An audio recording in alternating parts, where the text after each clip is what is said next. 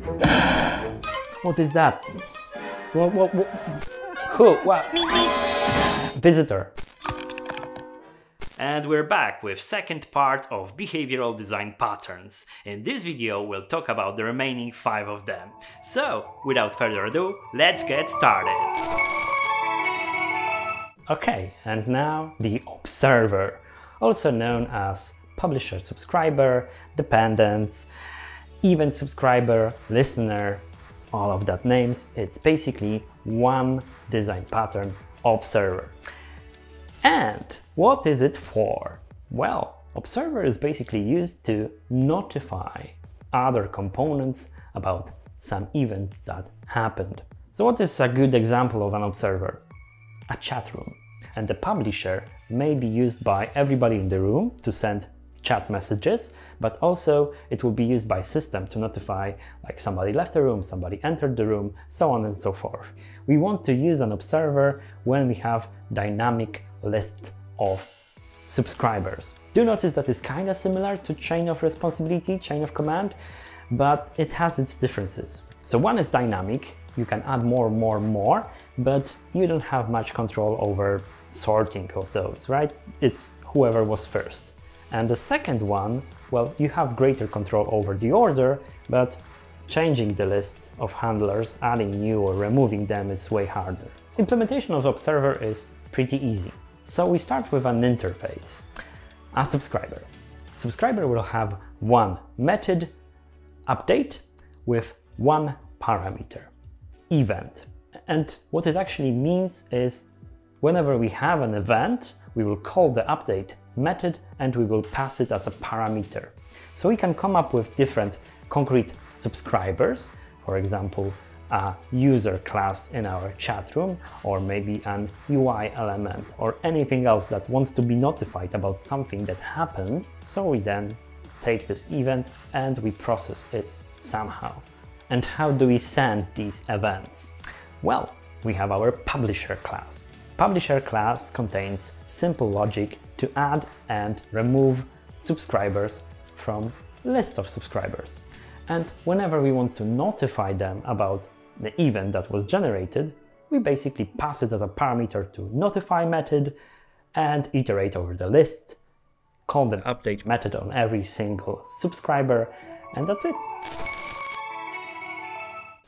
Right, strategy. So strategy is a means of defining a family of algorithms that do common thing, but in slightly different ways depending on some sort of governance, right? And you can make them interchangeable. So it's basically a way of taking the algorithm out of the object and put it in a separate class. Most common example that is given is coming up with route finding. How do we do it? We define a strategy interface, and it has only one method, execute, or more if you make it more complex.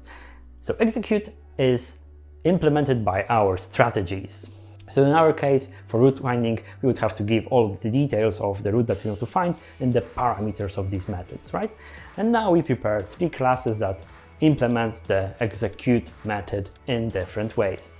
By foot, by public transport, by car. Easy, simple. All we have to do now is create an object that will accept a strategy on the constructor and call the execute method of this strategy during route calculation or whatever action we want to actually do. Off to the next one. Imagine what would happen if we want to extend strategy a little bit to use it in a different manner. Well, why? So for example, we have a system that has a document workflow and we do different things with those documents, right? We scan them, we upload them to the system, then somebody has to read it, different things approve it, maybe make some changes to it. We basically switch the state of this document, and we may actually want the object, the document, to behave differently based on the current state. So instead of creating an object with a fixed algorithm, we would allow it to be changed during runtime. We would basically build a finite state machine. We have these multiple algorithms that are encapsulated with objects and we can interchange them. How are we going to do that? Well, we basically extend the state context object. We add setState method. And now we can pass our new state to this object and update it during runtime. And then, whenever we call action on this object, it is actually passed to our current state, and the state decides what to do with this action. Maybe based on a parameter, it will replace a current state of our calling object with a different one. Right, and other thing worth mentioning is that state may actually store some internal data that will change during runtime, during the life of the object. So whenever you are using state design pattern, you communicate to the other developers, okay, this is gonna be a state of the object, not the strategy, not something fixed. It will change during runtime. That's why we have two separate design patterns that are very common in their construction, but very different in their nature. What is that? Who? What? Visitor. So visitor is pretty hard to understand if it's not explained properly, but luckily it's not that complex. So let's start with this use case. We have this system that separates models from logic. For one simple reason, models will be reused in different packages, in different parts of the system. So we don't really want to put a lot of logic into those models, right? Because whatever is valid for those objects in this scope may no longer be valid in different scope in different part of the system. So what we are going to do? So we create these plain objects, right? POD like plain old data, POJO like plain old Java objects, and we don't put any logic into it, except one thing. We will accept visitors on this class. This is the only thing that we do. And this is when entire magic of visitor happens. So we have different components in our system, and we agree on an interface saying, okay, every component in the system will accept visitor. So that's covered, right? We have this right part of the diagram covered. And then we go to this visitor interface. And this interface promises that there will be a visit method for every type of component that we are going to visit. And then we implement this in a concrete visitor. We go through every single visit method and we overload it for every single component there is. And in those implementations, we actually put the entire action there is to happen, right? Everything we need to do with this POJO/POD objects has to happen there, on this very visit method in the concrete visitor. But don't worry, there is a method in this madness. Now we create a visitor client class that will contain two things. It will contain our reference to a concrete visitor, and it will contain all of the components that visitor has to visit. A list of some sorts. And what are we going to do in action of this visitor client? Well, we are going to iterate over every single component in our list and call accept method with our reference to our visitor. So in our container of components, we have actual objects.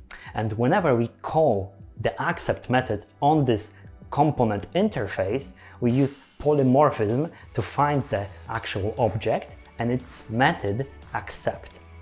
So in that way, components don't need to know about visitors at all. And that allows us to call the method on the visitor appropriate for this particular type. And this is very powerful design pattern. I'm sure you are seeing it now. Just because this plain old data object, this POD, agrees to accept a visitor interface and call visit method on it, it can get infinitely extended in upper layers. And that is the complex but powerful visitor design pattern. Okay, Django 4 also defines an interpreter as a design pattern, but we are going to skip this one. And that is because interpreter is used as a way of externalizing the problem that you want to solve into a separate language outside of the class. And most likely in real life you will never actually write an interpreter, that is, unless you write a regex library or a compiler. Alright, This is probably the longest video so far, so thank you so much for watching. I hope you enjoyed. And this concludes the series on design patterns of Gang of Four. And do note that in the future there are upcoming videos on more design patterns because, well, the world doesn't end on those created by Gang of Four. So if you enjoyed, do leave a thumbs up, comment and share the video. If you want more, consider subscribing, click that bell icon, and let's see you in the next one.